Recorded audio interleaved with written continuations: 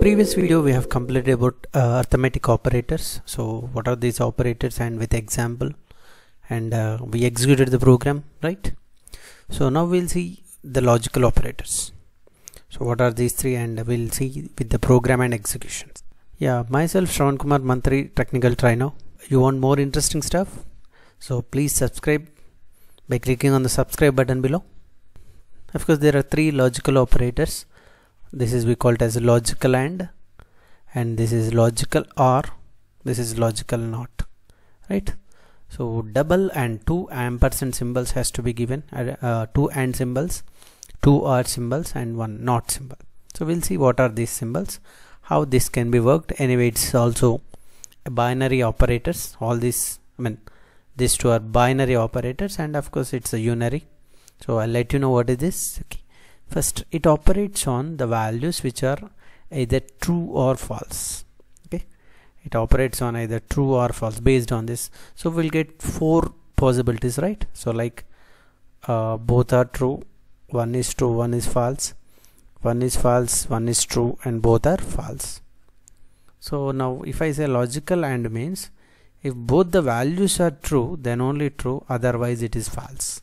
If any one is false, so the resultant will be false. So what about logical or? If both are false, then only false, right? If any one is true, I can write it as true. What about not? If there is true, it will become false. If there is a false, it will become true. Let us suppose this is something like A, this is something like B. So not of A if I write, so here true, it only operates on one operand, right? So it will become false. True means false, false means true, false means true. So if I operate on B, not on B, it is true, then it is will be false. Here it is false means true. So this one, so true means false, false means true. So like this we'll get. So I think this basic we need to have before going to this and logical and operators. Okay. So how this can be done, like in our C programming in compilation. So we'll write some statement where both the values are true, means both the values are non-zero. Okay, true in the sense if you give both the values are non-zero, any value which is non-zero will be taken as true. So any value which is zero will be taken as false, right? So like this, if I take two non-zero values, then it will be true. Okay, like this we'll get. Okay, but see, if we give the values, all non-zero can be taken as true and zero is a false. But when a computer wants to return the output, okay, when it wants to return the output as zero, when it wants to return false, it will provide zero. When it wants to return true, it gives 1. Okay, remember this point. So when we give non-zero, it is true. When compiler wants to return true, it returns 1. Okay, yeah, we'll see with examples. I have taken a simple program where it can find the largest of 3 numbers. I have given 3 numbers. Of course, assume that three numbers are different. Okay, something those where there is no common value for these 3. Okay, I'll take A equals 10, something like this. B equals 8, C equals something like I'll take 7. Okay, yeah, if I give like this, I think we know that 10 is the largest one. How it can be get? So if A is greater than B, it is checking. Anyway, greater than, it is checking what is this value. 10 is greater than 8, it is true, right? So B is greater, A is greater than C, 10 is greater than 7 is true. Of course, remember one more point, we are assuming it as true, but the compiler takes true means it's something non-zero value. Here it is 1, and here also 1. So 1 and 1, or true and true. Of course, true means 1, right? Or non-zero, any value. So 1, right? So this if condition value is 1. So this is what? If 1 means true, right? If any non-zero also true, right? If any non-zero including 1, right? So if will be executed. If you get 0 here, else will be executed, right? So like this it will happen. Here you can see 10 is greater than 8, 10 is greater than 7. So percentile D is greater, which is your 10 is greater, it will print directly. Okay, that's it. So anyway, let us take another value here. I'll take 5. Let us suppose. So 5 is greater than 8. Is it true? False, right? So it is false. False. And 5 is greater than 7. Again false, right? False and false. The resultant will be false, right? Which is 0 and 0, which is 0. So if of 0 is false, so it will come here, else part. Now 8 is greater than 7. Yes, true. True means 1. So 1 means, so B is greater, 8 is greater, right? So 5, 8, 7, which is the highest? 8. Okay, take another constraint. Here I'll take 15. So 5, 8, 15, you have to get 15. You can see 5 is greater than 8, false. 5 is greater than 15, of course false. Here it comes 8 is greater than 15, false. So here else part, which is 15, is your answer. One more interesting part, okay, that is we need to learn actually.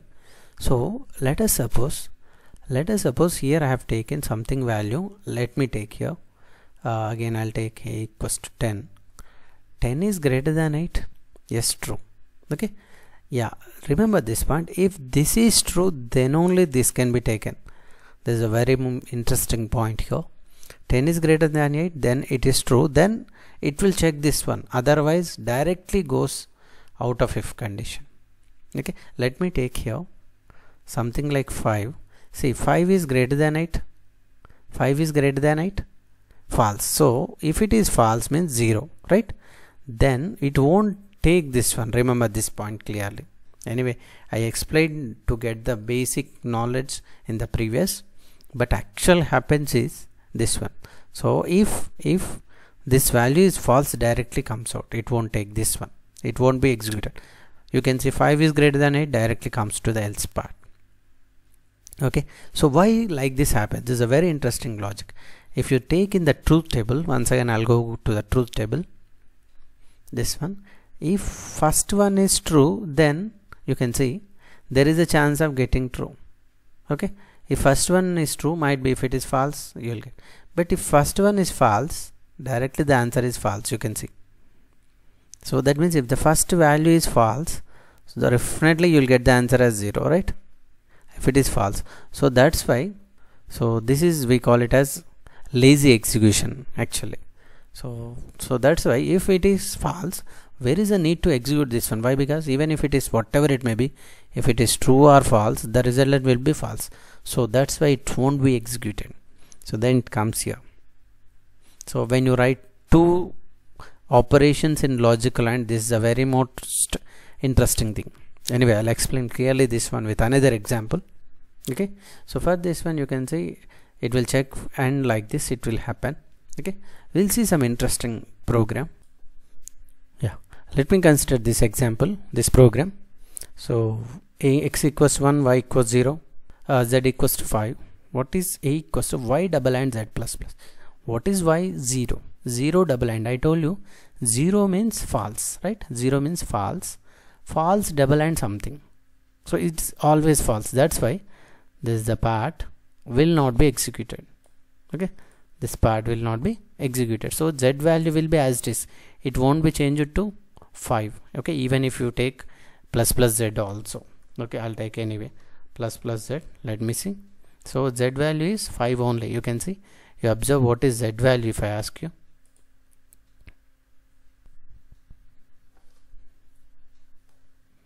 Yeah, you can see the output, that is 5, right? So now what I'll do is I'll change y value as 1.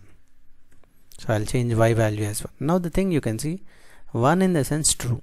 True means true and something. We cannot say whether it is entire thing is true or false. True and true is true, true and false is false. So now there is a need of plus plus z. That's why it will take z value. So z value will become 6, non-zero. So non-zero and non-zero, which is true. A value is true and it is asking z. What is z will be? Now it is 6, you can see. So this is a very interesting point that you can observe, especially in logical AND as well as logical OR also. Okay, same thing, like let me take logical OR. Any one, right? Either of this condition or that condition, right? Now if I take this one in logical OR, so there is a constraint that if first one is true, irrespective of the second one, it always will become true, right? So it is reverse. If y equals to 1 means 1 or something is always 1.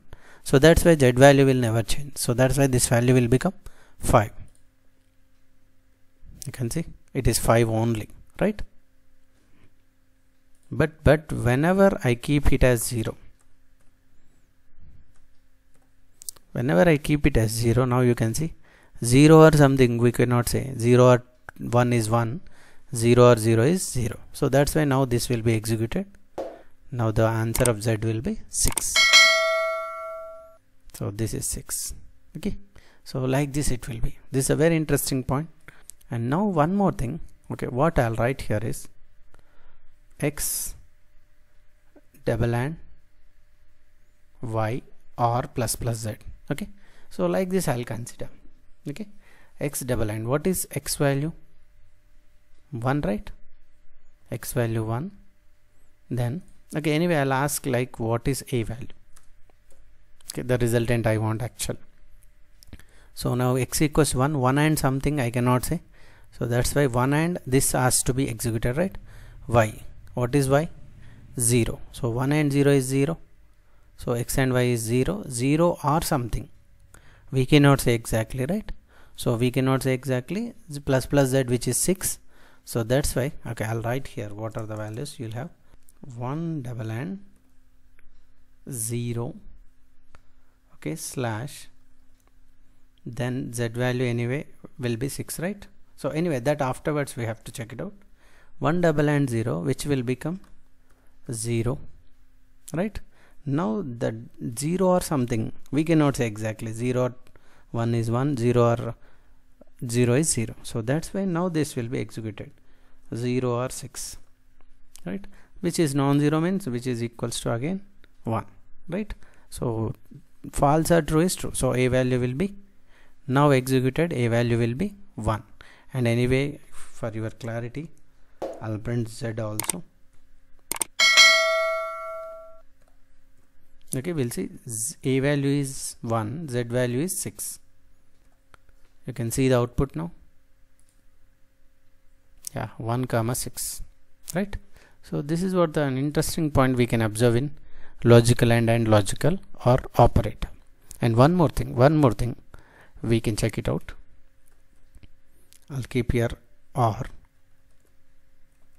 and here I'll keep and. Now in this case, remember this point. If you give or and, okay, you thought of first I have to do x or y.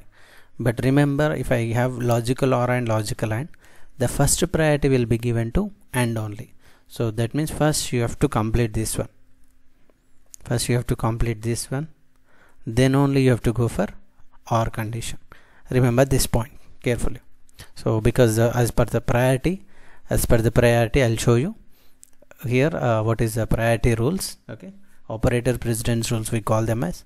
Logical and is higher prior compared to the logical or. So like this we need to execute. And still you want it clearly, I have one more program you can see here. So I equals 0, j equals 0, I double and j equals to I plus 10. See, when this j equals to I plus 10 will be executed whenever I value is 1. Why? Because 1 and something is we have to have, but 0 and something is always 0. That's why it won't be executed. For this case I equals 0. So 0 and something means j value will not be changed, right? So j has to be printed as 0. You can check it out. Of course you can write int main there. When you write int main, you have to write here as return 0. I have written void main, then nothing is required at the end to return. So if I execute, you can see 0 is our answer. So why? Because here this part is not executing. So let us suppose if I give other than 0, I'll give something like 1 or whatever it may be. Non-zero I can keep something like 15 or whatever, or 158, something non-zero. So that means non-zero and this has to be executed. So what is I value? 158 plus 10, which is 168. J value should be 168. You can see, yeah, 168. So like this it will execute. These are some interesting and hidden things which we have in logical and logical or operator. I think you can guess the output of this one.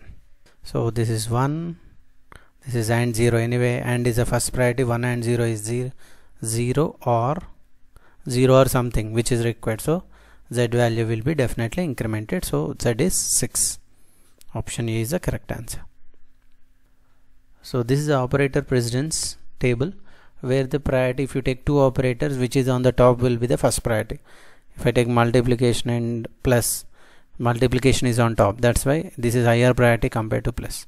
If both are in same, let us suppose multiplication and division, if both are in same line, means you have to take this associativity, left to right, which comes in the left, multiplication. In your question, with this operator, which comes first, that will be the highest priority. So anyway, I'll make one video regarding this, about this operator precedence.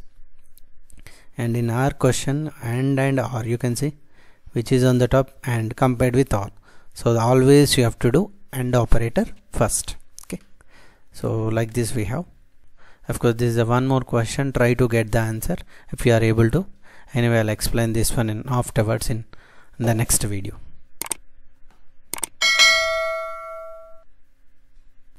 So logical operators are completed. We'll see relational operators in the next video lecture. Thank you.